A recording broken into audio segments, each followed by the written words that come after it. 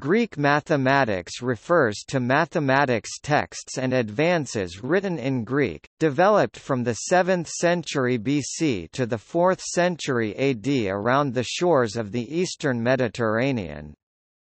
Greek mathematicians lived in cities spread over the entire eastern Mediterranean from Italy to North Africa but were united by culture and language. Greek mathematics of the period following Alexander the Great is sometimes called Hellenistic mathematics. The word mathematics itself derives from the ancient Greek, mathema translate, mathema Attic Greek, ma, Koine Greek, ma.theta-I.ma, meaning subject of instruction. The study of mathematics for its own sake and the use of generalized mathematical theories and proofs is the key difference between Greek mathematics and those of preceding civilizations.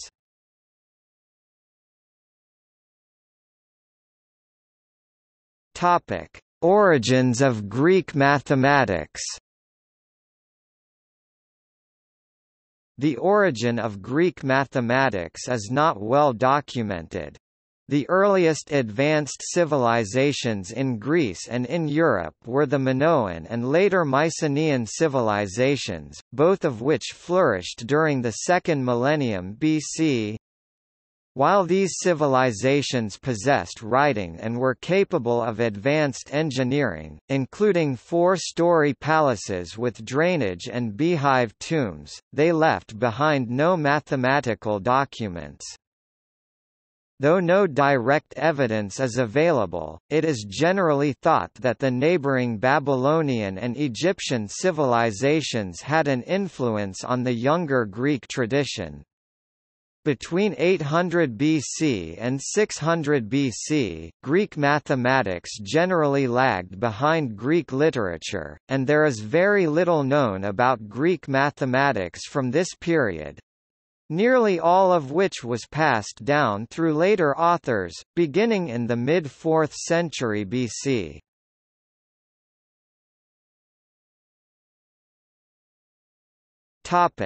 Classical period. Historians traditionally place the beginning of Greek mathematics proper to the age of Thales of Miletus ca. 624 to 548 BC. Little is known about the life and work of Thales, so little indeed that his date of birth and death are estimated from the eclipse of 585 BC, which probably occurred while he was in his prime. Despite this, it is generally agreed that Thales is the first of the 7 wise men of Greece. The 2 earliest mathematical theorems, Thales' theorem and intercept theorem, are attributed to Thales. The former, which states that an angle inscribed in a semicircle is a right angle, may have been learned by Thales while in Babylon, but tradition attributes to Thales a demonstration of the theorem. It is for this reason that Thales is often hailed as the father of the deductive organization of mathematics and as the first true mathematician. Thales is also thought to be the earliest known man in history to whom specific mathematical discoveries have been attributed. Although it is not known whether or not Thales was the one who introduced into mathematics the logical structure that is so ubiquitous today, it is known that within 200 years of Thales the Greeks had introduced logical structure and the idea of proof into mathematics. Another important figure in the development of Greek mathematics is Pythagoras of Samos ca. 580 to 500 BC. Like Thales, Pythagoras also traveled to Egypt and Babylon, then under the rule of Nebuchadnezzar, but settled in Croton, Magna Graecia.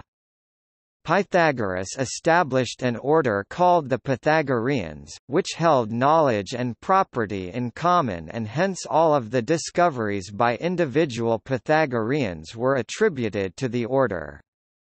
And since in antiquity it was customary to give all credit to the master, Pythagoras himself was given credit for the discoveries made by his order. Aristotle for one refused to attribute anything specifically to Pythagoras as an individual and only discussed the work of the Pythagoreans as a group. One of the most important characteristics of the Pythagorean order was that it maintained that the pursuit of philosophical and mathematical studies was a moral basis for the conduct of life. Indeed, the words philosophy, love of wisdom, and mathematics, that which is learned, are said to have been coined by Pythagoras. From this love of knowledge came many achievements. It has been customarily said that the Pythagoreans discovered most of the material in the first two books of Euclid's Elements. Distinguishing the work of Thales and Pythagoras from that of later and earlier mathematicians is difficult since none of their original works survive, except for possibly the surviving Thales fragments, which are of disputed reliability. However, many historians, such as Hans Joachim Waschkes and Karl Boyer, have argued that much of the mathematical knowledge ascribed to Thales was developed later, particularly the aspects that rely on the concept of angles, while the use of general statements may have appeared earlier, such as those found on Greek legal texts inscribed on slabs. The reason it is not clear exactly what either Thales or Pythagoras actually did is that almost no contemporary documentation has survived. The only evidence comes from traditions recorded in works such as Proclus' commentary on Euclid written centuries later. Some of these later works, such as Aristotle's commentary on the Pythagoreans, are themselves only known from a few surviving fragments. Thales is supposed to have used geometry to solve problems such as calculating the height of pyramids based on the length of shadows, and the distance of ships from the shore. He is also credited by tradition with having made the first proof of two geometric theorems, the theorem of Thales and the intercept theorem, described above. Pythagoras is widely credited with recognizing the mathematical basis of musical harmony and, according to Proclus' commentary on Euclid, he discovered the theory of proportionals and constructed regular solids. Some modern historians have questioned whether he really constructed all 5 regular solids, suggesting instead that it is more reasonable to assume that he constructed just 3 of them. Some ancient sources attribute the discovery of the Pythagorean theorem to Pythagoras, whereas others claim it was a proof for the theorem that he discovered. Modern historians believe that the principle itself was known to the Babylonians and likely imported from them. The Pythagoreans regarded numerology and geometry as fundamental to understanding the nature of the universe and therefore central to their philosophical and religious ideas. They are credited with numerous mathematical advances, such as the discovery of irrational numbers. Historians credit them with a major role in the development of Greek mathematics, particularly number theory and geometry, into a coherent logical system based on clear definitions and proven theorems that was considered to be a subject worthy of study in its own right, without regard to the practical applications that had been the primary concern of the Egyptians and Babylonians.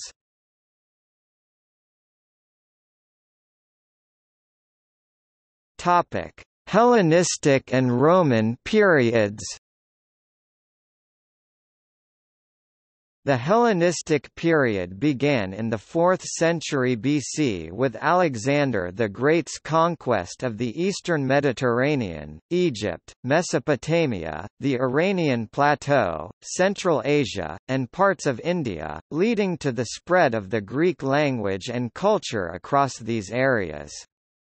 Greek became the language of scholarship throughout the Hellenistic world, and Greek mathematics merged with Egyptian and Babylonian mathematics to give rise to a Hellenistic mathematics.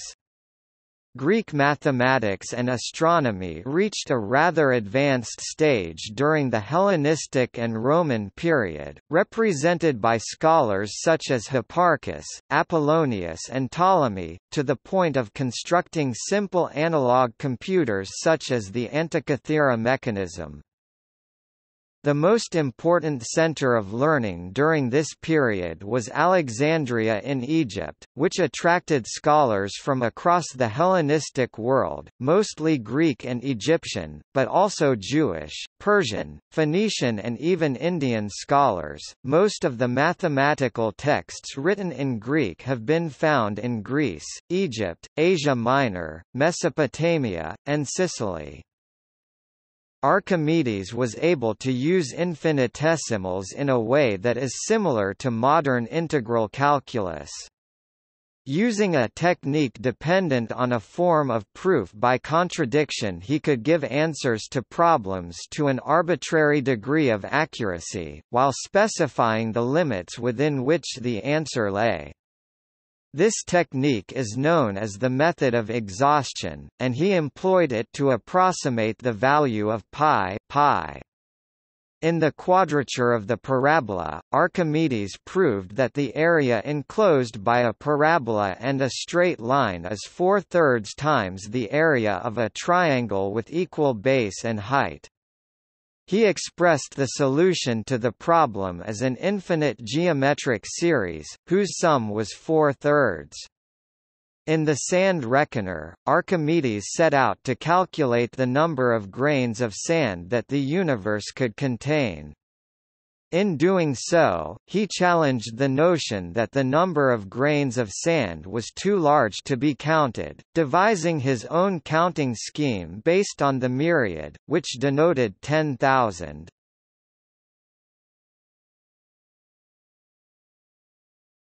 Topic: Achievements.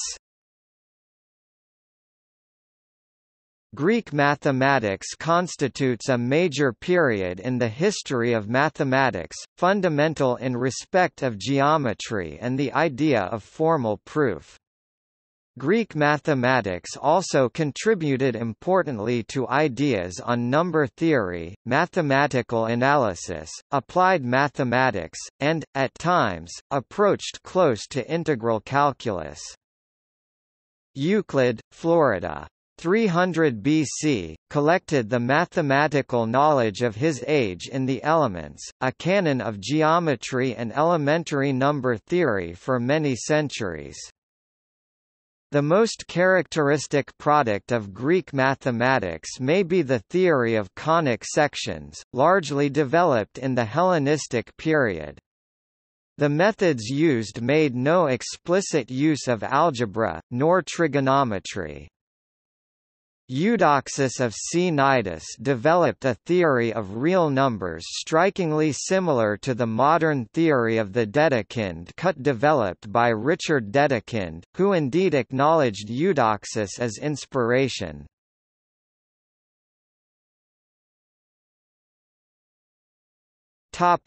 Transmission and the manuscript tradition. Although the earliest Greek-language texts on mathematics that have been found were written after the Hellenistic period, many of these are considered to be copies of works written during and before the Hellenistic period. The two major sources are Byzantine codices written some 500 to 1,500 years after their originals, Syriac or Arabic translations of Greek works and Latin translations of the Arabic versions. Nevertheless, despite the lack of original manuscripts, the dates of Greek mathematics are more certain than the dates of surviving Babylonian or Egyptian sources because a large number of overlapping chronologies exist. Even so, many dates are uncertain, but the doubt is a matter of decades rather than centuries.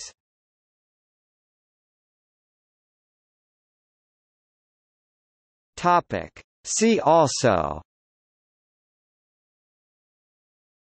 Greek numerals, Chronology of ancient Greek mathematicians, History of mathematics, Timeline of ancient Greek mathematicians.